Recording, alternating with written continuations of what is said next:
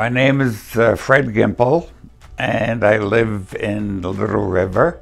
I read the article in the paper, and I have peripheral neuropathy. I enjoyed the presentation, and I decided to follow up.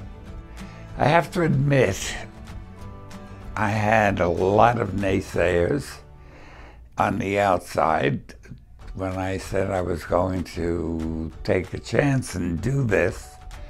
They thought it was going to be another waste of money, and I kind of indicated to them that I have to try it because it's something I haven't tried, and at this stage of my life I want to do something to assist me in any way I can to make life better.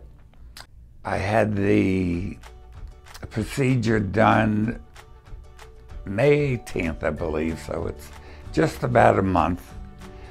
The therapy that I get on that machine where it stretches the back feels very good. It makes me feel like there's something working back there. After discussion today with Dr. Mike, it was encouraging to see that there is a growth taking place. And I'm really impressed with the fact that I think my neuropathy is feeling a lot better, particularly in my left foot, which is the bad one. And I didn't realize that when the needles were put in the back, I thought it was to do something for my back, and I couldn't understand why the feet were starting to feel better until my discussion today. So I realized that was part of the reasoning why they put the needles where they did. So I think I'm on a good